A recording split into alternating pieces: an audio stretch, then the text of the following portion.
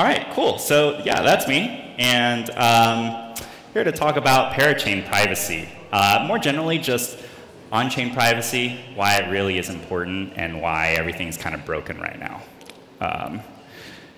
That's me, again, and that's my dog.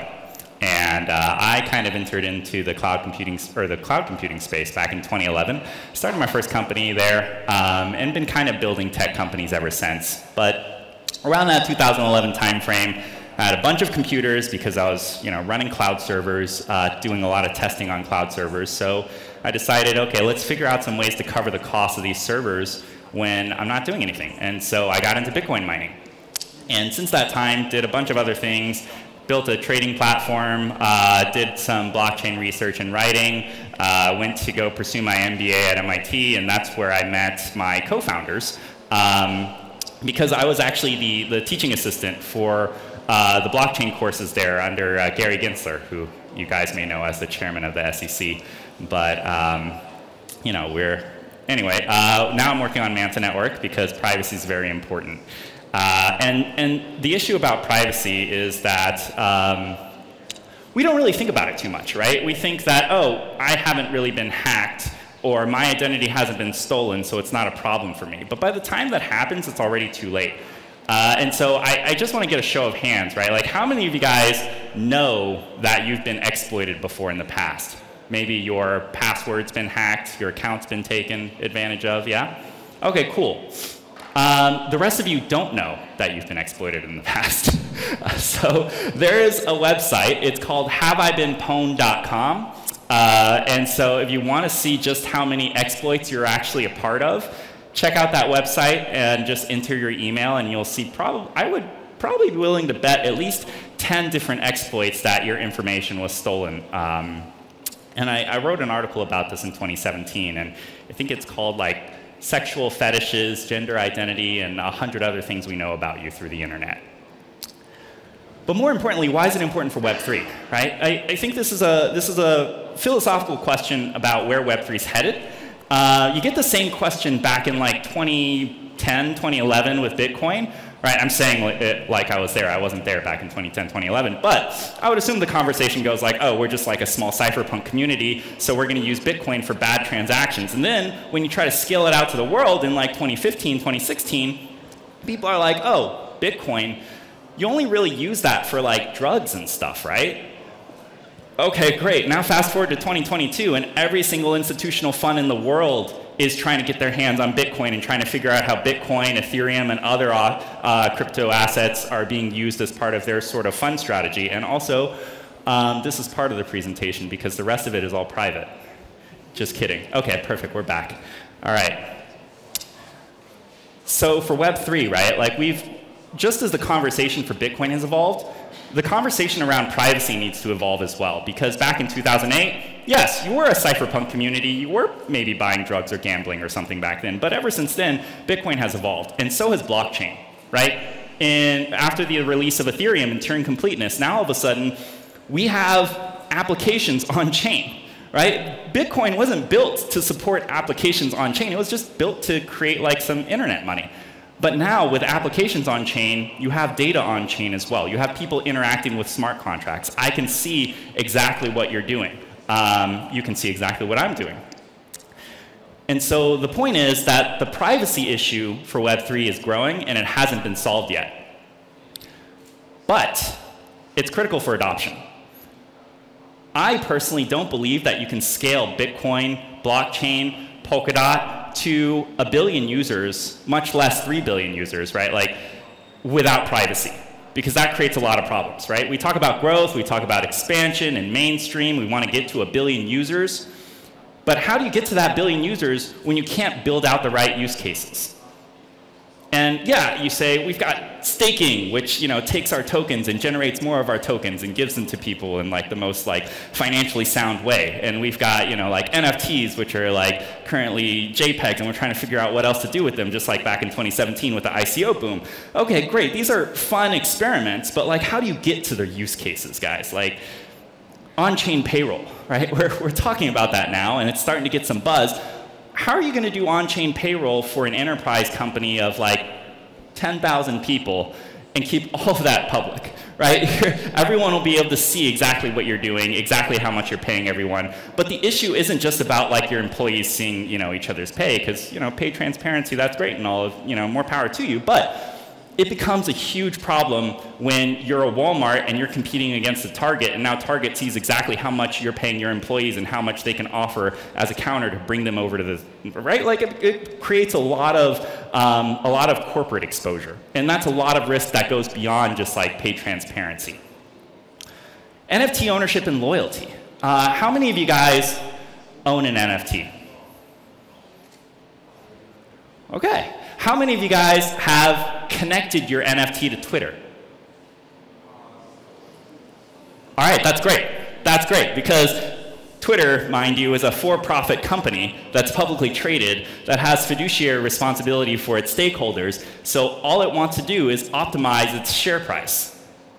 And so, Twitter starting to do NFTs on your profile picture is not because they're degen and they're cool and they want to be part of Web3, it's because they want to figure out how to monetize. And what better way to monetize than to figure out exactly how much money every single crypto user in Web3 has, right? And so by connecting your wallet address, they're now able to backlink it to all of your other identities and be able to see your assets, be able to see your NFTs, understand exactly, how to better target you as a user. You may like that, you may not. But I just want to make this point because there are ulterior motives for this type of activity, especially when there's not any sort of privacy involved. Adult entertainment. I know this is, kind of a taboo sort of conversation, but the fact of the matter is that adult entertainment drives a lot of technical innovation, especially on the software side, right? I mean, if you think about the adoption of the internet, I won't go into like the numbers and the specifics, but who here doesn't believe the adult entertainment industry had anything to do with it? Okay, yeah, so about the same amount of people that have NFTs on Twitter. So the reality is that it does drive a lot of innovation, but I probably don't have to go into examples of exactly why adult entertainment needs a little bit of privacy. And finally, on-chain voting. Okay, this is what we all love because governance, and every single token has a governance thing to it. In my opinion, and fight me, but governance is broken. On-chain governance is, I'd say probably you'd be lucky to get 0.5% of your token supply to vote for any sort of proposal that you have. For those of you guys that have actually done on-chain proposals, you've probably seen this, right? It's kind of heavily concentrated in a handful of like very different small amount of whales that do all the voting. And the most sort of poignant case study here is Solend, right? I mean, how many of you guys haven't heard of the recent Solend fiasco?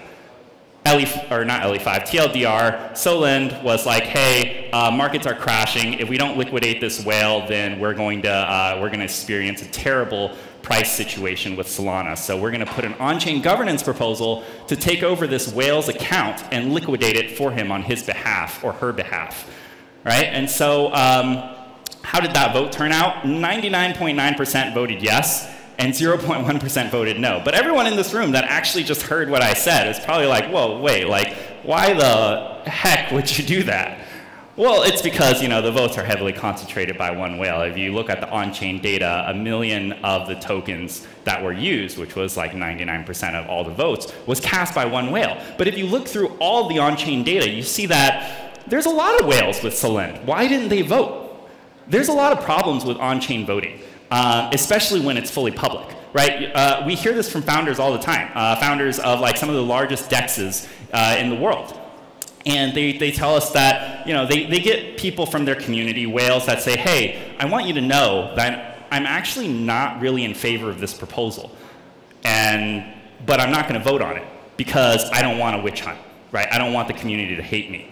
Because they have a lot of responsibility as a token holder, right? But they don't necessarily always want to be the representatives of the community.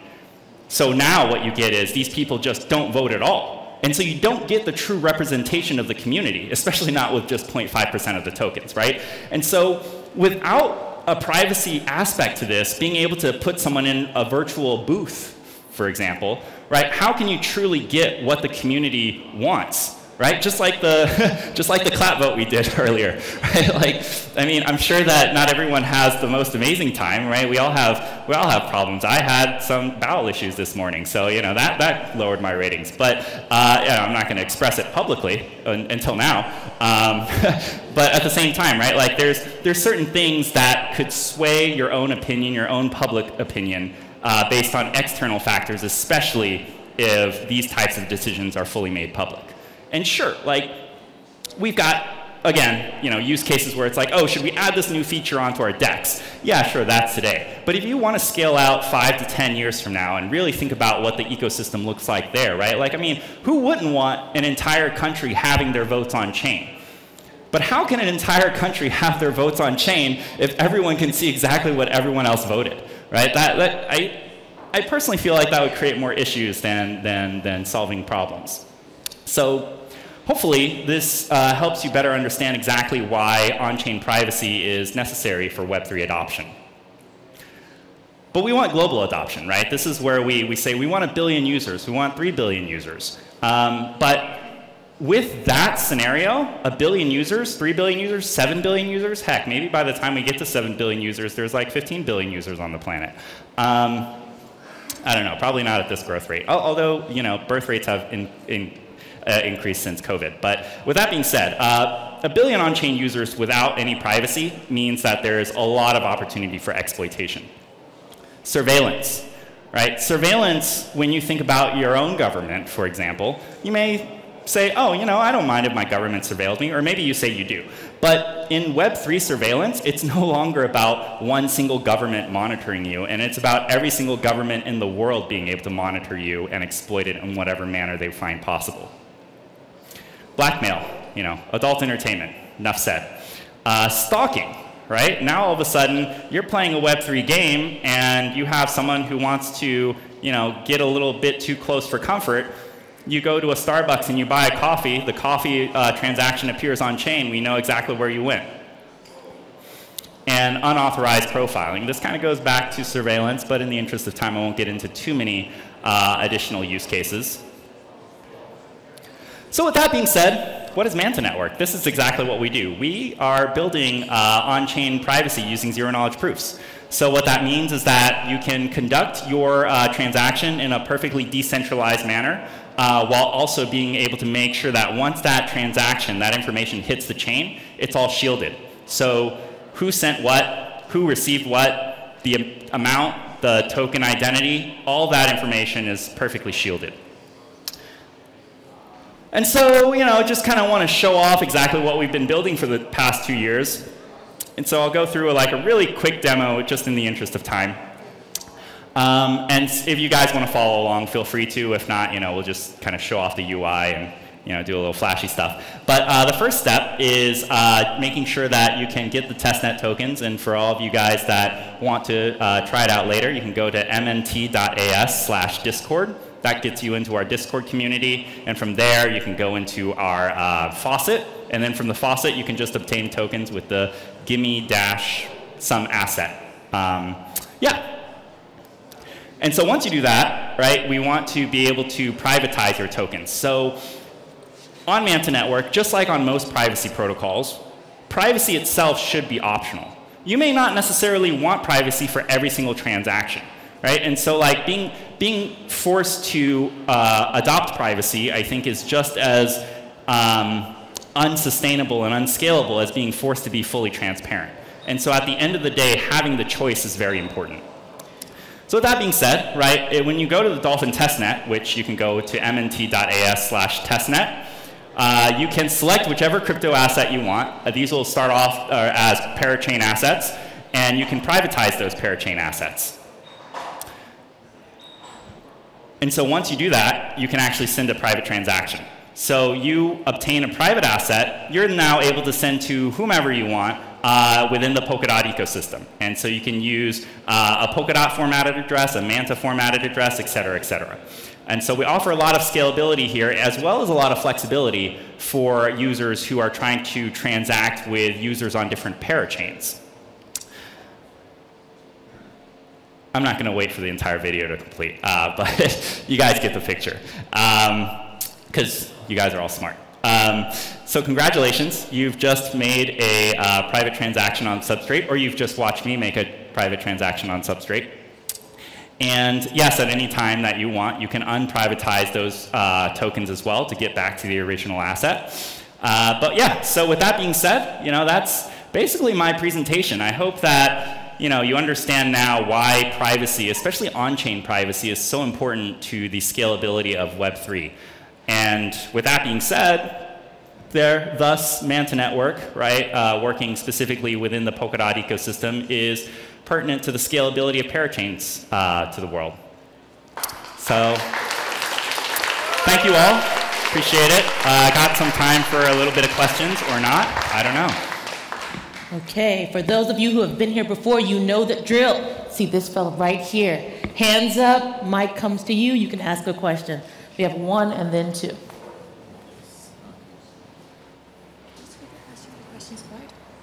about like the private box of like, it's nothing offensive. You want to ask the question, but you don't want me to know you asked it. Yeah, exactly. So I just want to ask. So if you have the option to do private transactions, like shielded or unshielded, what do the blocks actually look like on the chain?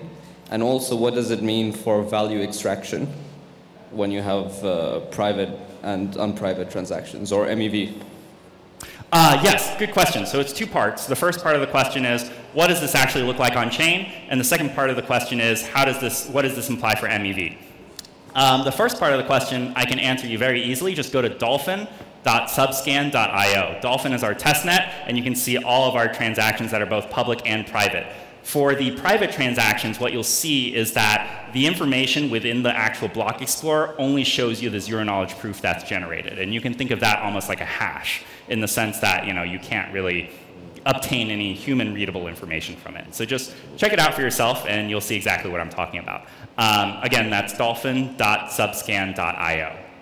The second part of the question about MEV. So does this solve MEV? No, it doesn't. Because minor extractable value, at the end of the day, especially when you're looking at a decentralized exchange, right? Like a decentralized exchange requires two variables. One is which token is being transacted, and two is how much of that token is being transacted, right? Because a decentralized exchange, they use math to figure out the stuff. Exactly.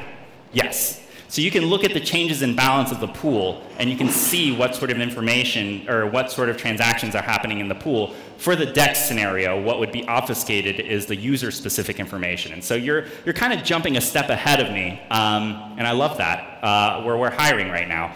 And one of the things is what we're building out right now is what we call programmable privacy. And so we want to be able to abstract all the privacy tool sets that we've built to the application developer layer, which means the application developer themselves can decide, okay, I want to shield this and that, but not this and that, right? And so in the sense of a decentralized exchange, you have a decentralized exchange that can deploy, shield the transactor's identity, but the variables such as the token ID and the amount that's being transacted, that needs to be transparent. So long story short, no, it doesn't solve MEV.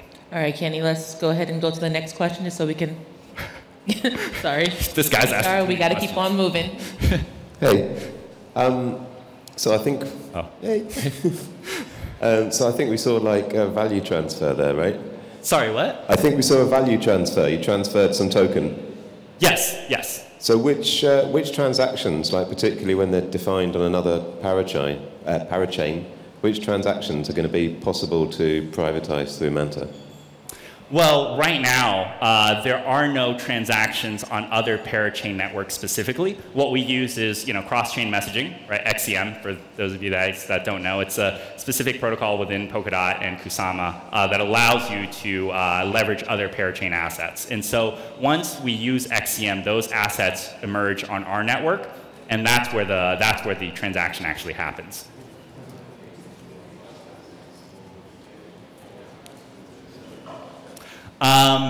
Not just assets, but I can't get into too much detail about what else there is right now.